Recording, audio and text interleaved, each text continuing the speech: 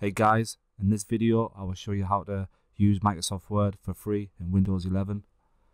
First, click on this Windows Store. Once it loads, search for Office. You can also hit the Start button and search for Store and open the Windows Store that way. It's entirely up to you.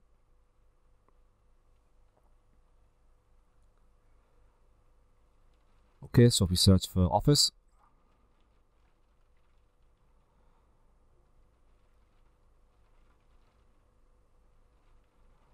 if you scroll all the way down to the Office application at the bottom right, if you click on that, so at the moment I have this installed, but there will be an install button there. If you hit that, that will then install Office. So this application is free. You get up to 5 gig worth of storage. You can use Word, Excel, PowerPoint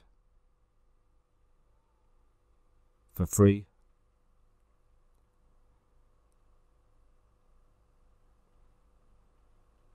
So hit sign in. If you don't have a Hotmail or Outlook account, you'll have to create one. This will then give you full access to the whole Office suite.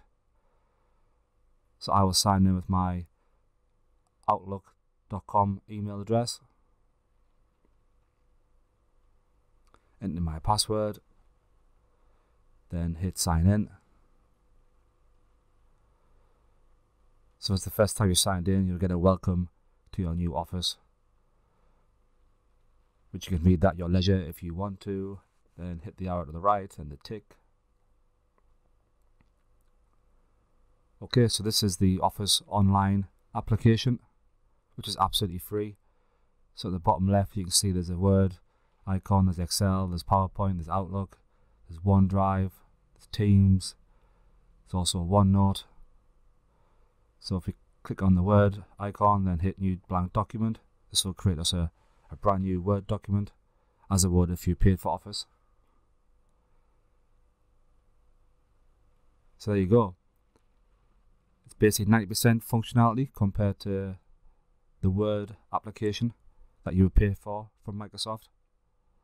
You can also save a document, export it, print, share. To change the name of the document, simply hit the top left there.